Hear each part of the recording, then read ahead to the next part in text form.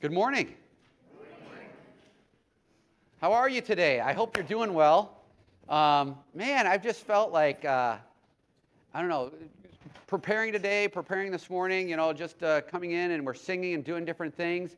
It just felt like something was holding us back.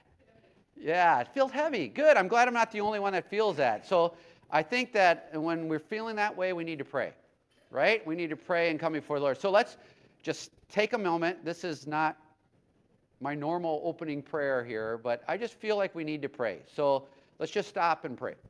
My Father, my God, I just thank you that we can come to this building together and worship you.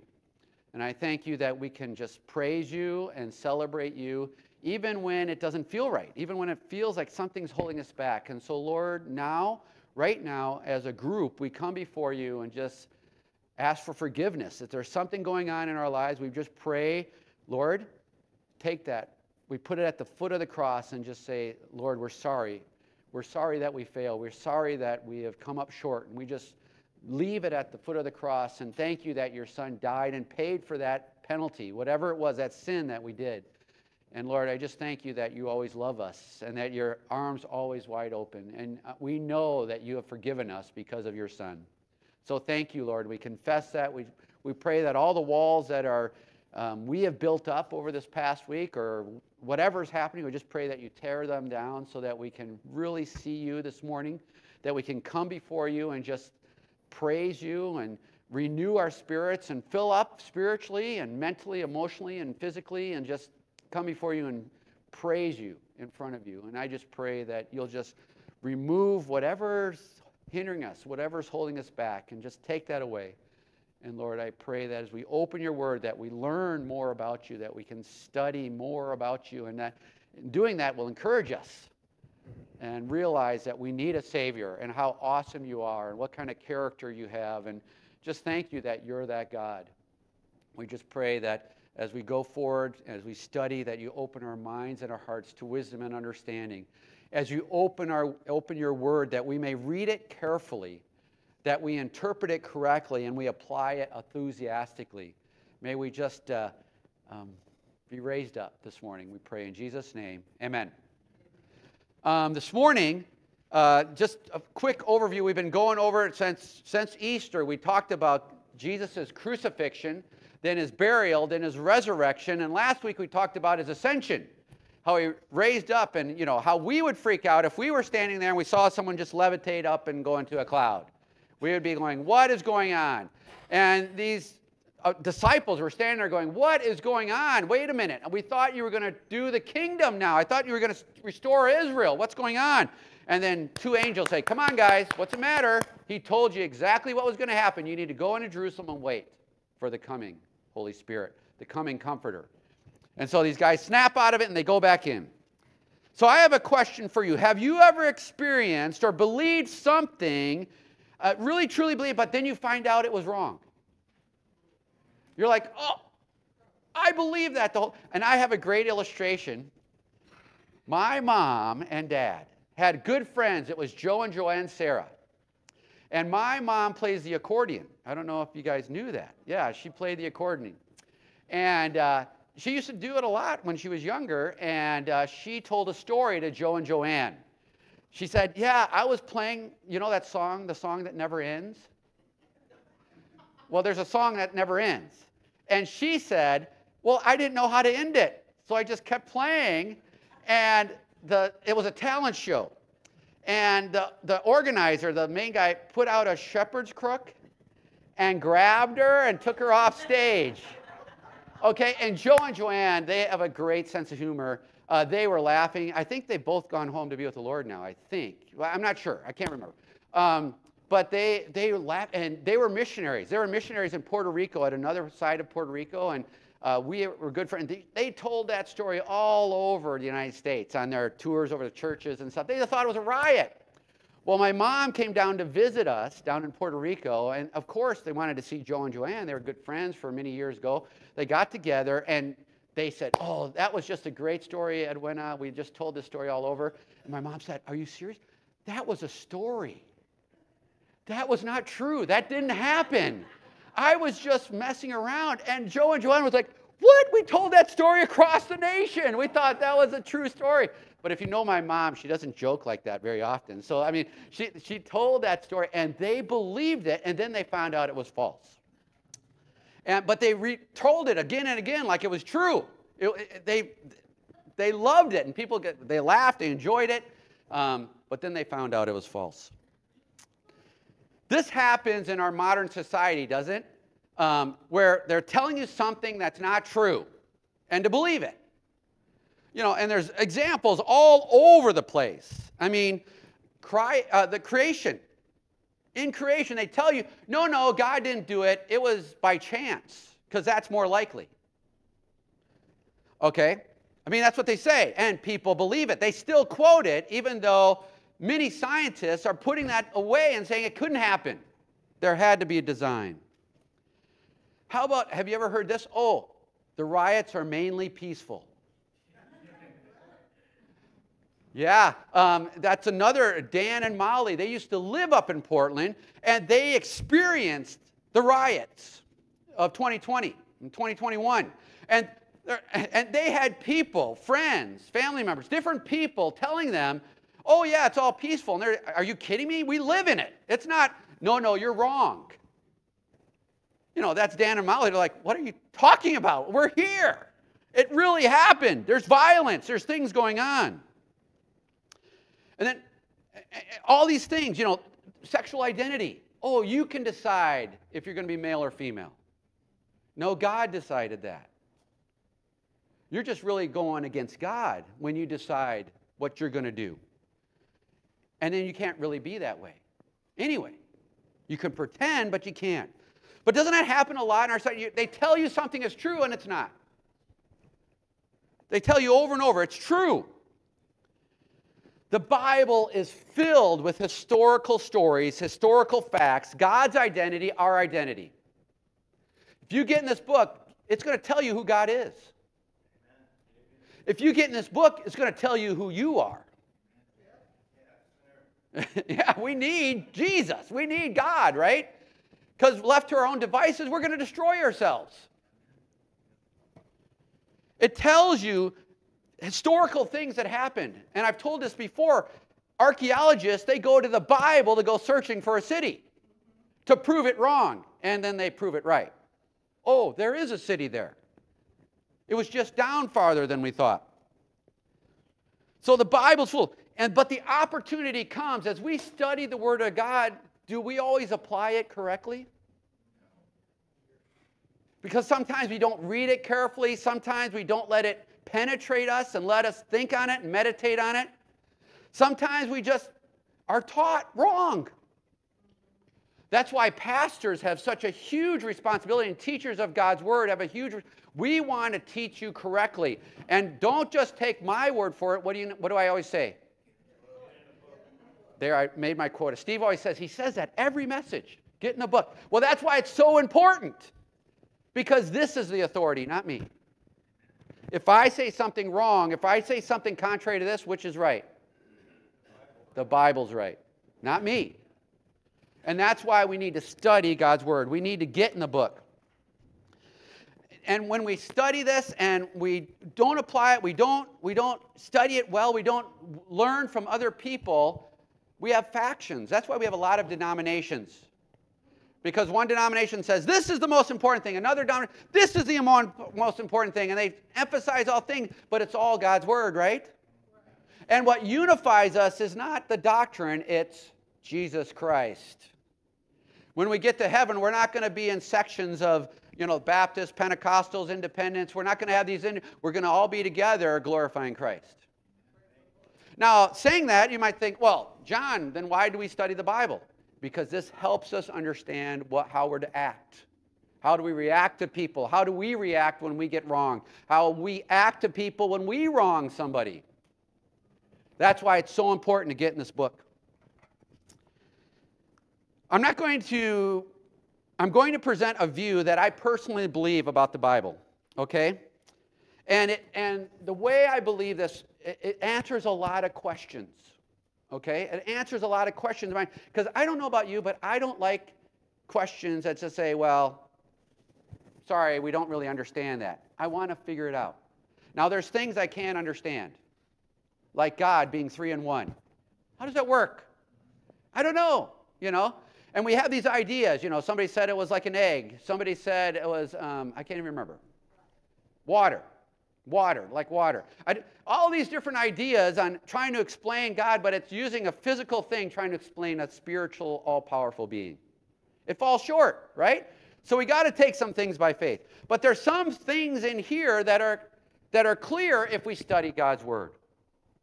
If we open God's Word and study it. So I'm asking you to listen to what I'm going to share with you this morning, because we're going to be talking about Pentecost. And you don't know what that is? Don't worry, we'll get to it. And I'm going to present this, and then my thing about this is what? Get in the book. Is what I'm saying true or not? Pray to the Holy Spirit to understanding of His Word. Guess who teaches us about God's Word? The Holy Spirit. So He's the ultimate teacher, right? So as we open it, we need to have, Holy Spirit, please teach me. Help me see these. And talk and discuss with other believers. I got to tell you, Wednesday night, we kind of went down for a while, but now we've gone up and we have a great discussion. We have 12 people there. We're looking for more people if you want to come and just talk about God's Word. We usually discuss the sermon, but usually not. We get on a tangent. We go off the side, right, and we start talking about other spiritual truths, but they're great, and we love it. But I'm encouraging, we need to talk and share our ideas. I'm getting together with another pastor, and we're going to talk theology. With the idea of not trying to convert each other to our theology, but to try to understand where their perspective is and how we've been taught and where we've been growing up. And I love that. Why? Because God says we're unified in the body. Iron sharpens iron. But we're supposed to be unified in Christ, not unified in doctrine, unified in Christ. And then the doctrine, we're supposed to grow together. And here's the problem. Some of us say, oh, no, you're not growing fast enough. Grow faster. Or you're not growing like me. That's the wrong way. Really? Who's ultimately in charge of our growth? The Lord. Holy Spirit, the Lord. He's in charge. And yet we put expectations and demands on people, right? Now we encourage people. I say get in the book. I say memorize. I say pray. I acknowledge God, who He is.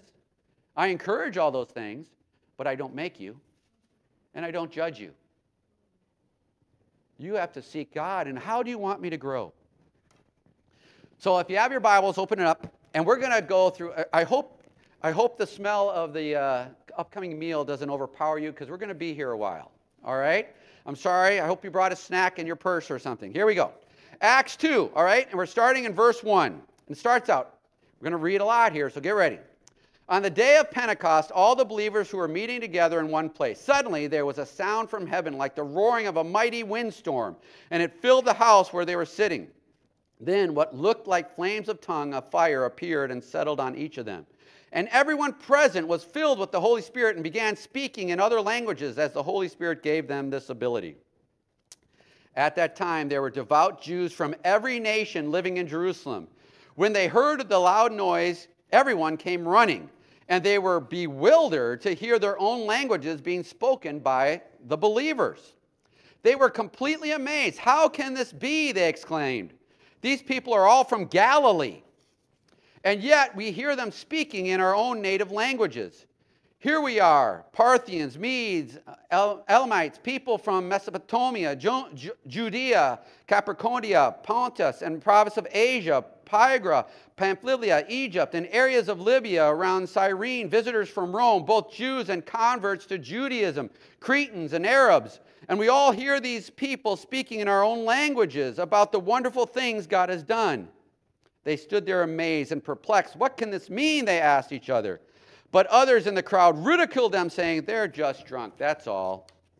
Isn't that interesting that they said that? They're just drunk? How many people do you know that get drunk and start speaking in a language you can understand? It's usually in a language we don't understand. But I want to get up. Pentecost means 50th. Okay? And here's something. It literally means the 50th day after Passover. So at Passover, Jesus had the Passover lamb with His disciples. 50 days from that point was Pentecost. So He has risen from the grave. He's appeared to people for 40 days. And now we're in the 50th day after after the Passover. It was also called the Feast of the Harvest, Feast of Weeks, Sabbat, and the Day of First Fruits. This was to mark a week-long harvest celebration. God was going to take full advantage of this first fruit celebration. Why? Because Jesus was the first fruit of the resurrected life. Jesus was the first one resurrected from the dead to live forever. He raised other people from the dead, but guess what? They died again. Jesus, when he was raised, lived for eternity. That's what our hope is. That's why we're excited, and that's why we're here celebrating. And we have some things I want to point out in this passage right away. It said suddenly. This was unexpected. They were not expecting this to happen. They were just going about their life. Another celebration. Have you ever done that? You're just going about life, and all of a sudden God breaks in. And you're like, whoa, where did that come from? Thank you, Lord, for that unexpected blessing. And what suddenly happened? A roar of a mighty wind. Think of a jet engine. People that have been in tornadoes have described that. It's so loud and it gets scary. When we were in Puerto Rico, hurricanes would come, and my father-in-law and I would be out there in the hurricane walking around doing stuff. My wife did not enjoy that. She was inside around concrete walls being safe, and she goes, "You're crazy. Just come back alive, okay?" So yeah, the mighty wind, it roared like that. And then they saw in the room that they were in flames or tongues of fire. This is a visible manifestation of the Holy Spirit.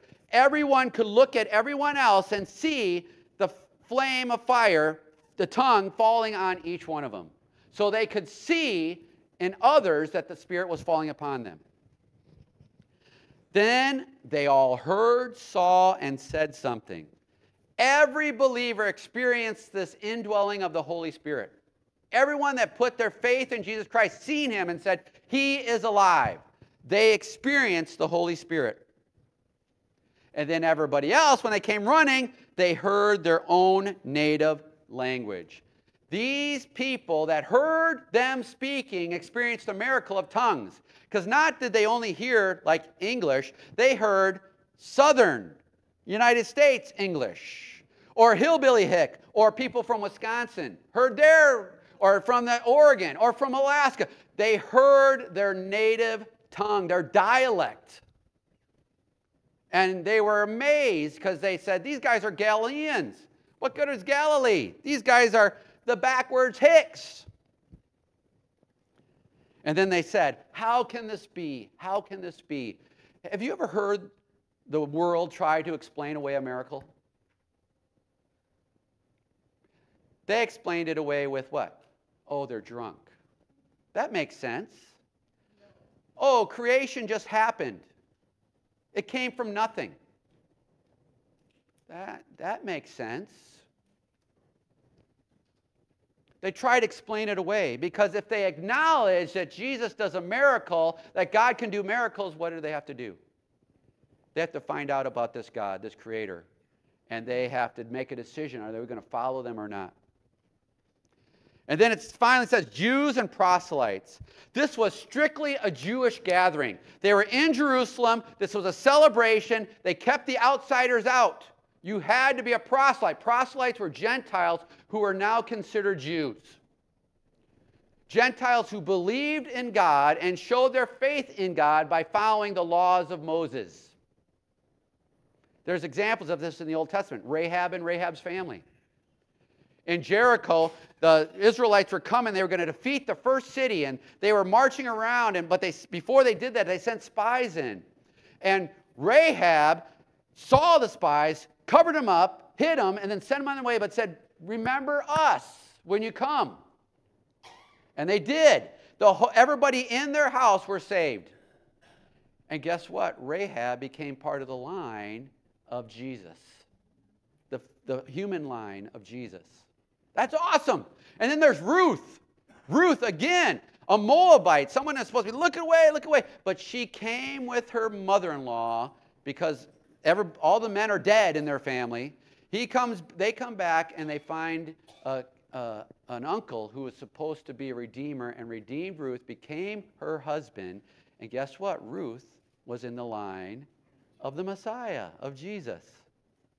Awesome. But they followed Jewish tradition. Ruth even declares, Naomi, your God will be my God, your people, my people. Where you live, I will live. So this is all Jewish. And this is going forward. Let's keep on going. Verse 14. Then Peter stepped forward with 11 other apostles and shouted to the crowd, listen carefully, all of you fellow Jews and residents of Jerusalem. Make no mistake about this. These people are not drunk, as some of you are assuming. 9 o'clock in the morning is much too early for that. No, what you see was predicted long ago by the prophet Joel. In the last days, when? God says, I will pour out my Spirit upon all people. Your sons and daughters will prophesy. Your young men will see visions, and your old men will dream dreams. In those days I will pour out my Spirit even on my servants, men and women alike, and they will prophesy. And I will cause wonders in the heavens above and signs on the earth below, blood and fire and clouds of smoke. The sun will become dark, and the moon will turn blood red before the great and glorious day of the Lord arrives. But everyone who calls on the name of the Lord will be saved. Isn't that awesome? I mean, that's like a mic drop. You could just walk away from that. It's exciting. But Peter steps forward. I want to say that this is a scary situation for the other disciples. Because remember who Peter is. He's very straightforward, stepping in no matter what, jumping out of a boat, walking on water. He's the first one in. And he usually doesn't get it right the first time. It takes 3 or 4 or 5 times to get it right. And he leaps before he understands, and he's out there. But you know what the difference is? The Holy Spirit. The Holy Spirit is now indwelling Peter. And he steps forward. I want to tell you something, GBC, church family. That is you.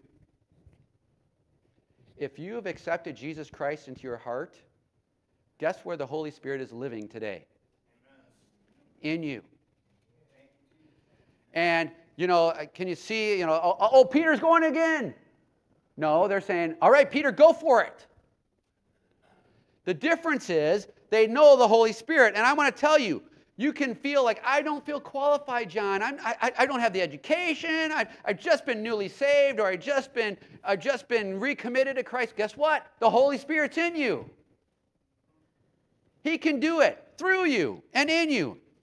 You can say, oh, others are better. Really? You have the Holy Spirit. God can't use me. You don't know how bad I am. Really? The Holy Spirit is living in you. This is scary. Yep. But you know what? You have the Holy Spirit living in you. Are you getting the point here? You have the Holy Spirit in you. You can do it.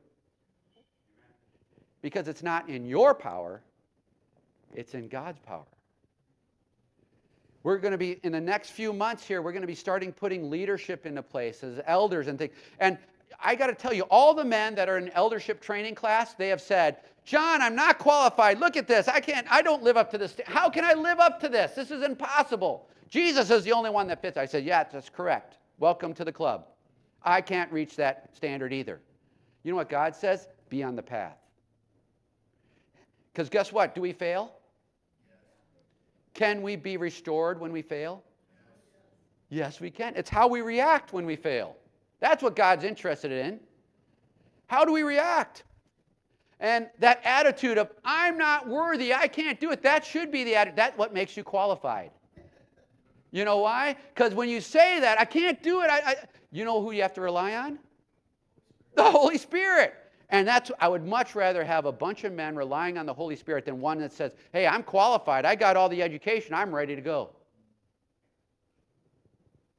You know why? Because one is pharisaical, one is the disciples. Next one, fellow Jews and residents. This is Peter. He's talking to people. He's saying, hey, this is totally Jewish. Normal Gentiles are not in the equation. He is talking to his fellow Jews. That's important. Who is the message to? It's to his Jews. And then he says, this is predicted long ago by the prophet Joel. Joel predicted this. It's prophesied in Joel 2:28 and 32. We have a lot of verses, but write it down if you want it. Joel 2, 28 through 32. It's there. It says verbatim what he said. In the last days, this is another, in the last days, with the Holy Spirit's guidance, Peter is preaching a sermon, quotes what's going to happen in the last days of history. This is supposed to be the beginning of the end. And listen to this. I will pour out my Spirit upon all people. Your sons and daughters will prophesy. Your young men will see visions. Your old men will dream dreams. I will pour out my Spirit even on my servants, and they will prophesy. Wonders in heaven above and signs on the earth below. Blood and fire and clouds of smoke. The sun will become dark. The moon will turn to blood. Before the great and glorious day of the Lord arrives. But everyone who calls on the name of the Lord will be saved. Does this sound familiar? This is happening in Acts 2, 50 days after the crucifixion. John writes about this some 60 years later in Revelation. And here's the thing. Some of the things, I'm going to start walking on some things that maybe be controversial, but I think it explains a lot. Revelation has not happened yet. It may be obvious to some of us, but some people believe it's happened. I'm telling you, Revelation has not happened yet. It's still to come. And Peter, Holy Spirit, through Peter, is telling us about what's going to come in the future. Don't you realize, guys, this is what's happening. The Holy Spirit's supposed to come. We're supposed to dream dreams. And then there's going to be signs and wonders before Jesus comes back. Does that sound like they're ready for Jesus to come back? They're like, come on, guys. This is what, don't be surprised. We're going forward. Okay, Acts 2. We're still in Acts 2. We're going to read all of Acts 2, or most of it. Here we go. People of Israel, listen. God publicly endorsed Jesus the Nazarene by doing powerful miracles, wonders, and signs through him, as you well know. But God knew what would happen, and his prearranged plan was carried out when Jesus was betrayed with the help of lawless Gentiles who you nailed him to the cross and killed him. What did he just say there? You, who nailed him? You did. He's pointing right at the Jews. You did this. But God released him from the horrors of death and raised him back to life, for death could not keep him in its grip. Isn't that great? Isn't that great that Jesus is alive today? Come on, guys. That should be exciting. Yes. King David said this about him. I see the Lord is always with me. I will not be shaken, for he is right beside me. No wonder my heart is glad and my tongue shouts his praises. My body rests in hope, for you will not leave my soul among the dead or allow your Holy One to rot in the grave. You have shown me the way of life, and you will fill me with joy of your presence. Dear brothers, think about this. You can be sure that the patriarch David wasn't referring to himself, for he died and was buried, and his tomb is still here among us. But he was a prophet, and he knew God had promised with an oath that one of David's own descendants would sit on his throne. David was looking into the future and speaking of the Messiah's resurrection. He was saying that God would not leave him among the dead or allow his body to rot in the grave. God raised Jesus from the dead, and we are all witnesses of this. Now he is exalted to the place of highest honor in heaven at God's right hand. And the Father, as he has promised, gave him the Holy Spirit to pour out upon us, just as you see and hear today. For David himself never ascended into heaven, yet he said, the Lord said to my Lord, sit in the place of honor at my right hand until I humble your enemies, making them a footstool under your feet. So let everyone in Israel know for certain that God has made this Jesus, whom you crucified, to be both Lord and Messiah. Isn't that awesome? Jesus is the Christ. Jesus is the Messiah. Christ is the Greek word for Messiah, and Messiah is the Hebrew word for Christ. Okay? It's describing the same thing. The Holy Spirit, through Peter, preaches a sermon of proof that Jesus is the Christ. 5 points in his sermon. Here we go. 5 points. First, authenticated. God proved that Jesus is the Son of God. How? powerful miracles, wonders, signs, and through everything that he did, through his voice, through everything, he proved that it was him. Even Jesus said, if you don't believe what I say, believe what I've done. That's what he said. Can't you believe? I mean, when people are seeing, people are hearing. That's what he proved to John the Baptist. Remember when John the Baptist had a little frightening, he wasn't sure, is this really going on? Is he truly it? And Jesus said, go back and tell John the blind receive their sight, the lame walk, and the good news is preached to the poor. Isn't that awesome? The second thing is crucified. And look at this. But God knew what would happen, and he prearranged plan was carried out when Jesus was betrayed with the help of lawless Gentiles. You nailed him to a cross and killed him. Was the crucifixion an accident? Was it like, oh, God, you blew it? That was his plan all along. Because if Christ didn't die, if the Son of God did not come and die for us, we would be hopeless. Because there's not one human being in all of creation that can stand up and take the punishment that we deserve. Jesus, the Son of God, was the only one that could do it. And thank you, Jesus, that he did. Right? I mean, that's why we can go to heaven someday. Come on, that's exciting. Wow, that's awesome. Then the third thing is resurrected. Once again, prophesied by King David. I mean, Jesus told his disciples that it was in the Old Testament. It was predicted. Jesus is going to rise. The Messiah is going to rise again. Did anybody get it? Not until it happened. This was not a defeat. This is a victory. The disciples need to understand that, and now the world needs to understand this. You need to understand that the cross is not a symbol of defeat. It's a symbol of our redemption. That's why we can wear a cross. Oh, you shouldn't wear a cross. It's a symbol of defeat. No, it's a symbol of our salvation. The proof is the grave. The cross was the actual payment. Fourth, ascended. Once again, prophesied by King David. This is all prophetic. God is going to set the stage for his son's return. He's going to set the stage. There's things that need to happen.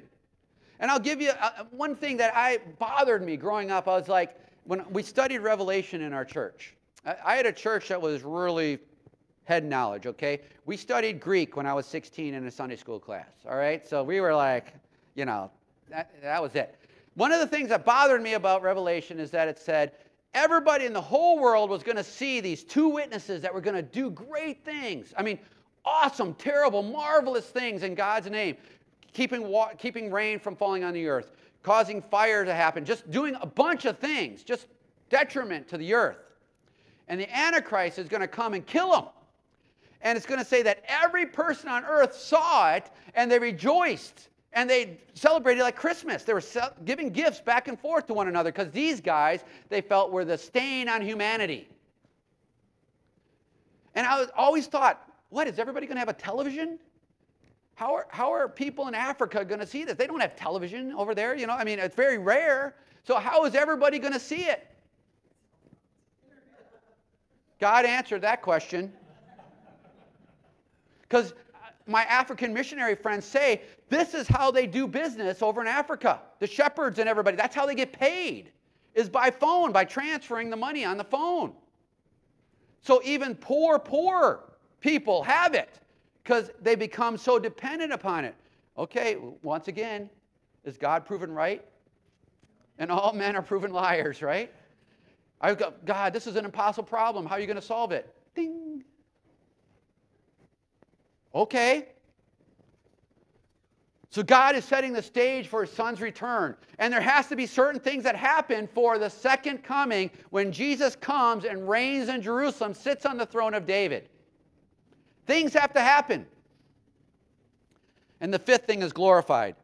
He is now sitting at the right hand of the Father. Jesus is worthy. Jesus is worthy of that glory.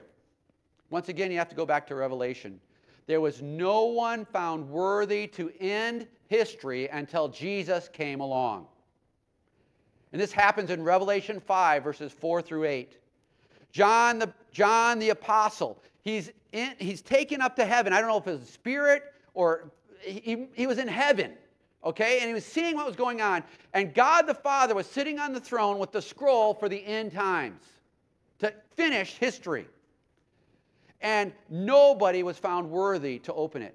And John fell on his knees and just cried because he knew that meant our death and destruction. Everybody. Death and destruction. We couldn't pay the penalty. But then he saw a lamb who had been slain. The elder described it as the Lion of Judah. That's Jesus Christ. But John saw a lamb that had been slain. And he came and he was worthy. And the scroll was put in his hand and everybody's had a new tune. They started singing Jesus' praise because he was the only one worthy to end time. To put a payment on our penalty and to come to conclusion of time. So the conclusion is this. Verse 37. Peter's words pierced their heart, and they said to him and to the other apostles, "Brothers, what should we do?" Peter replied, "Each of you must repent of your sins and turn to God and be baptized in the name of Jesus Christ for the forgiveness of your sins.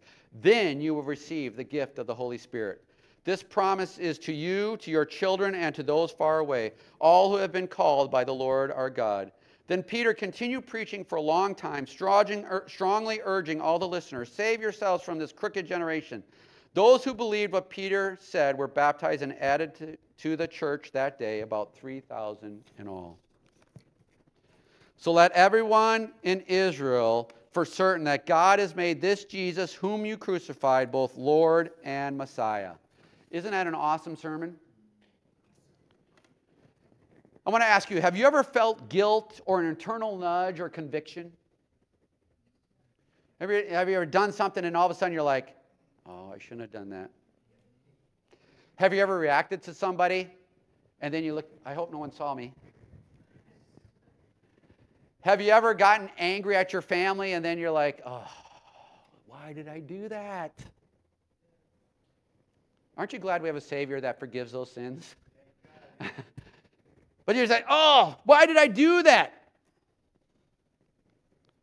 But I have an interesting thing about this situation. You know, when we have guilt like that, when we have like the Holy Spirit knocking on us and saying, "Hey, guess what? God still gives us a choice." And that choice is this.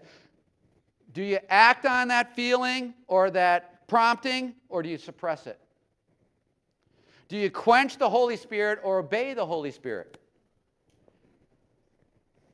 These Jews were feeling it. They were like, "Oh, we crucified the Messiah. There's nothing we can do. We're done. What are we going to do? What can we do, Peter? What can we do?" Peter is right there with the answer. Peter replied, "Each of you must repent of your sins and turn to God and be baptized in the name of Jesus Christ for the forgiveness of your sins. Then you will receive the gift of the Holy Spirit." This is the first message after the Holy Spirit has come. Do you think God's involved? I think the Holy Spirit's involved in this message? Or do you think, "Oh, Peter, go ahead, you got it"?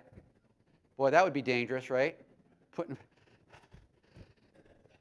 Does the Holy Spirit make mistakes? Are you sure? You believe that? He's God, right? He doesn't make mistakes. Does the Holy Spirit give misguided information? What does the Holy Spirit say here? He says 5 things here. Repent of your sins. What does repent mean? It means turning away. It can also mean being sorry. It means a change of direction, 180 degrees. Stop going this way, go this way. Make a U-turn. Turn towards God. Turn to God. That was the second thing. Turn. Repent of the sin. Stop going this way. Turn and turn to God. Not turn to another sin. Turn to God. That's number 2. Number 3, be baptized in the name of Jesus Christ. Water baptized. And then it says, for the forgiveness of sins.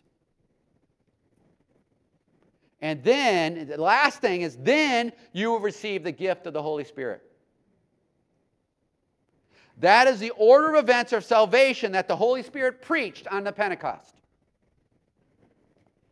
I want to ask you, and see, I don't like contradictions, because God is not a God of contradictions. When did you receive the Holy Spirit? When you believed. Not when you baptized. Not when you did the turning. It's when you believe that Jesus Christ is the Son of God. John, that's a contradiction. What's going on? Because that order that the Holy Spirit, we just said the Holy Spirit doesn't make mistakes. He doesn't give erroneous instructions, right? How does that, what does that mean? I'll answer that in a second. The number added to what? Church. Yeah. In this translation, it says church. You know, the word for church in Greek is ekklesia. And ekklesia is really just meaning a gathering people, a called out group. They say church, but it's a called out group, a group of like-minded going towards a point, going towards a direction. This word, ekklesia, is not found in verse 41 that I just read to you. And that was earth-shattering to me. Wednesday night, I told them on Wednesday, I learned something in my study that blew me away, because I was always taught that in verse 41, it was 3,000 believers were added to the church. And I just took it on his word. Until I started studying. Until I got in the book. Now I want to say something real clear here.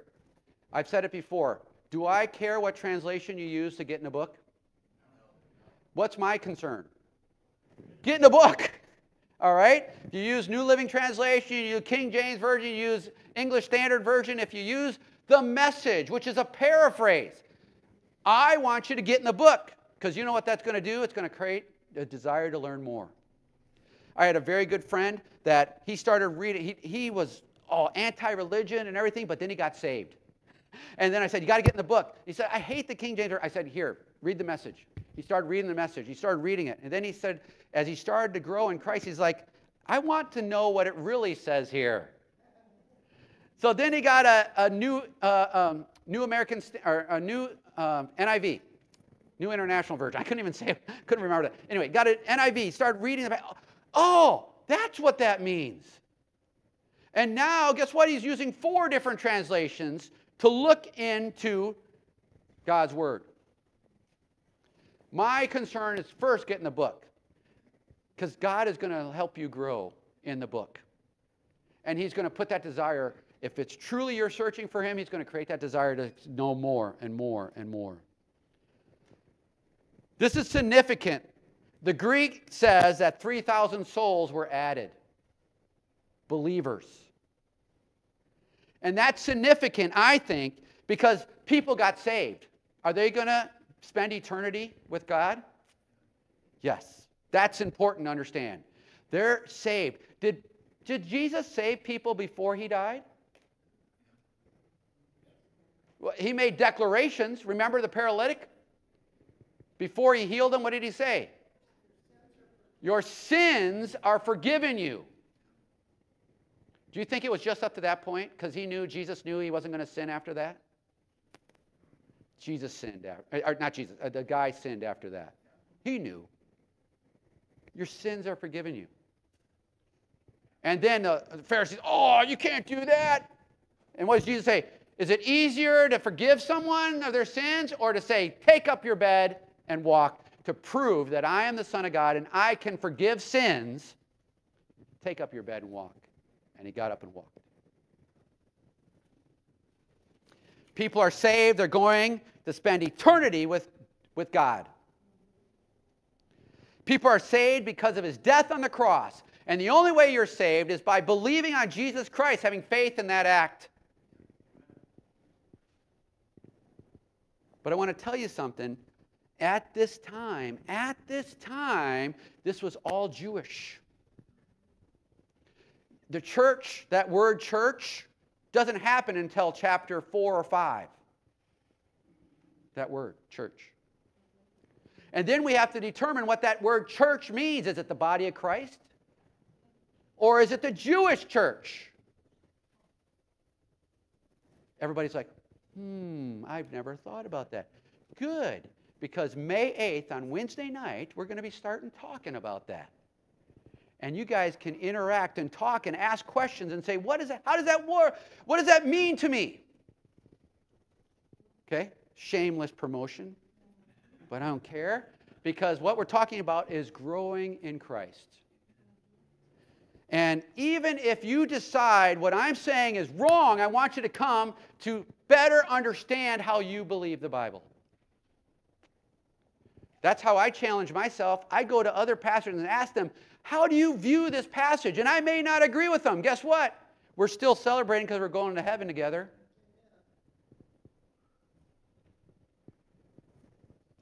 So May 8th, and then 4 weeks following, 2 hours, 6 o'clock at 6 p.m. to 8 p.m. And we'll honor that time. It'll be 2 hours. I'll have handouts. I'll have things that you can look at and you can study. And I want to encourage you, even in this, is God glorified? Yes. God is glorified. People are saved. People are coming to Jesus. Their sins are forgiven.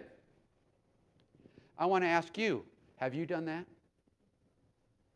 Have you come to Jesus and asked for your sins to be forgiven? Have you accepted Jesus, that he died on the cross and rose again for you? And people that are saved, people that believe this, people, are we telling others about Jesus or not? 5 people. Tell them. Tell them about how Jesus has changed your life. Because you know what? Jesus can change their lives. Amen. My Father, my God, I thank you for this lesson. And Lord, I just pray that as we study God's word, as we open the book, as we look for more knowledge about you and what you want us to do in this day, this present time, I just pray that you'll keep us humble, keep us looking, keep us searching for the Scripture, keep us focused on your Son. And Lord, I pray that this doesn't divide us, but this unites us in knowledge about you and understanding how you have shared your word for us. Lord, protect us as we study, guide us as we study. And Lord, you receive the glory and the honor. May we read your word carefully. May we interpret it correctly. And Lord, finally, may we apply it enthusiastically. We pray this in Jesus' name. Amen.